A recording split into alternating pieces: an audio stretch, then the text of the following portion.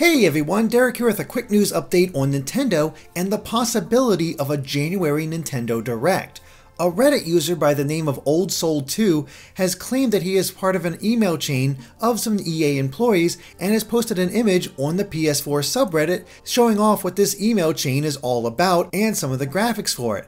It focuses on Faye or Fee, I'm not quite sure how the game is pronounced, and No Way Out. Those are the two big games covered here, and each one shows a campaign roadmap for what they plan to do to market the game. What's interesting for Faye is that they mention a January Nintendo Direct where they'll be able to show off the game for the first time on the Switch. So it looks like the game is coming to the Switch and it's going to be shown off in January with presumably a bunch of other stuff. It's actually very common for Nintendo to have a Direct in January to show off what they have planned for the rest of the year, or at least the spring season. Now, while this could have been created and completely made up, we have heard rumblings ourselves of a January Direct, so it seems very likely that this will be the case, and well, now we know one of the games that's likely coming to the Switch.